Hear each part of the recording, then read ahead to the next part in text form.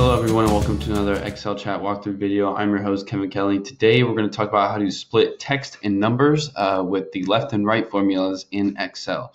So without further ado, let's get right into it. I have my data set up here, and the way I have it set up, I just have a list of names accompanied by the year of the person's birthday, and they're not split, so it's together in one string of text and numbers. And then I have the position. So the position is just meaning on what number or what kind of space the numbers start. So in the first two cases, it would be 5 because JOHN, that's 4, and then 5 is the number. Same thing with Alex and so on and so forth.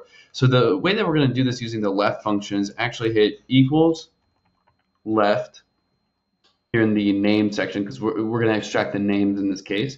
And we're going to go over the text, so we're going to go over the cell that has our text, and it's going to be A4. Then we're going to hit comma. Now, num underscore chars just means the number of symbols or letters or text that you're going to extract. So how much do I want to extract? Well, since I'm already given the position here, I can actually just go to the position on B4, hit B4 -1, close parentheses, and hit enter. Because I know it's going to be -1 for each position here, because it's already been determined. So that's an easy way to go about doing extracting the names using the left function. Here we can focus on extracting the date of birth with the right function. So this one's going to work a little bit differently. It's actually going to be easier. We're going to go over to these names again, highlight A4, so equals right, text is going to be A4.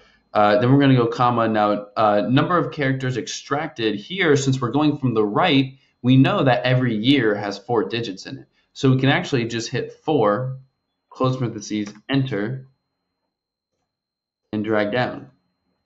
Now, it was more difficult using the left function, obviously, because we didn't know when it ended. Some names are longer than others. But with the right function in this case, and it'll normally be consistent with the right function, with something like a year where you know it's going to be 4 digits every single time, you can actually just put from the right 4 characters and you're good to go, because you know it's going to extract that date, that year, every single time. So with that being said, this has been a video about how to split text and numbers with the left and right formulas in Excel. As always, check out the Excel chat website for more content just like this, and we hope to see you next time. Still have questions? Click to get help from a live Excel expert at Excel Chat.